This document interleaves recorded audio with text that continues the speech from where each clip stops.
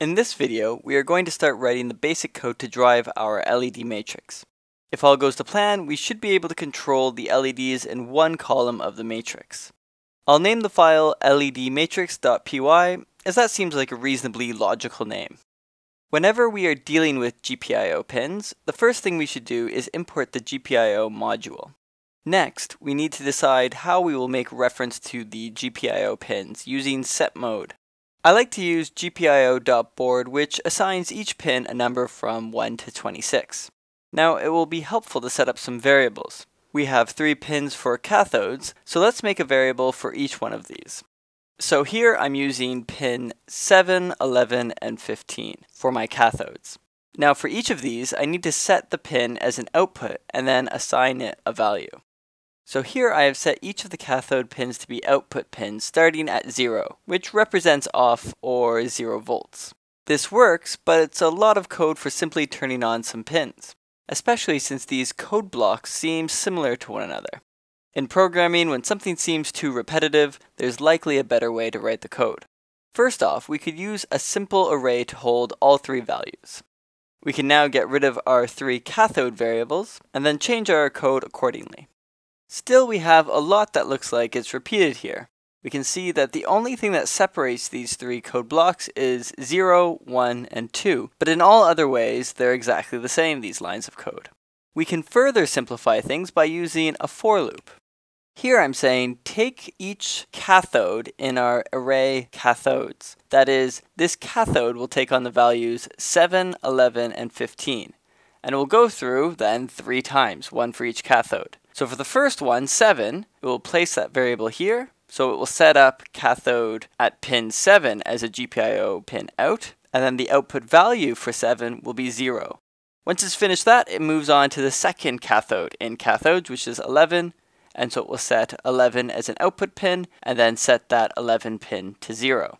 And then of course lastly for pin 15.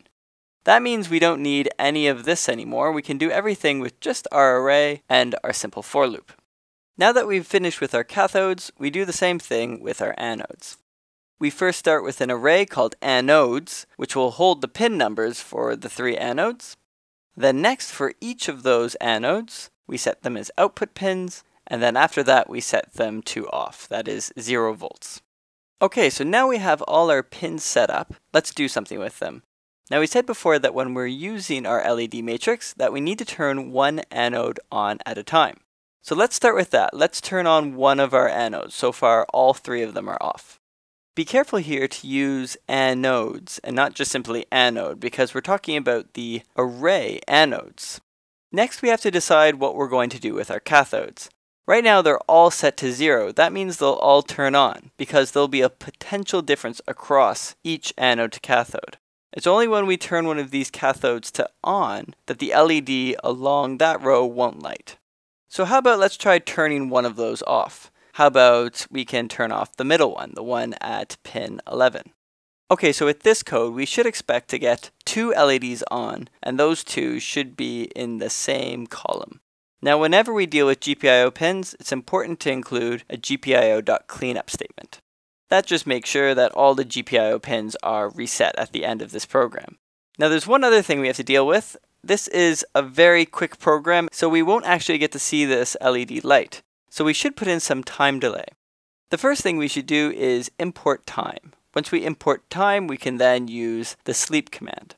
And in particular, we'd like to have our sleep command after we turned on our LED. And here I've set it to 2, that is 2 seconds. So I should see 2 LEDs turn on for 2 seconds in this case. Okay, let's give it a try. Okay, we're back looking at the wiring of our LED matrix, and I've added a little bit more in here. You can see a couple of connectors, and that's connected to this, which is a digital multimeter set as an ammeter right now. I want to see how much current is going through my anode, and I already said that I only wanted at most 12 milliamps if all 3 turn on. So in this case we set 2 to turn on, so I'm expecting to get at most 8 milliamps, but we'll see what we get. First let's just see if they light. Okay, so I'd call that a success, and notice that those were yellow LEDs. I've actually made two of these matrices, one red and one yellow. So sometimes you'll see one, sometimes you'll see the other. Now the question is, what does it look like in terms of current? How much current is running through those? Is it too much? Run it one more time. And there we have it, something that is reasonable. Like I said, 8 is really the most I wanted, so certainly we're not running risk of damaging our Raspberry Pi here. Okay, so we can control one of our anodes now, one of our columns. Next step is to control each one of those anodes, all three of them, and then to loop through them, which shouldn't be too challenging.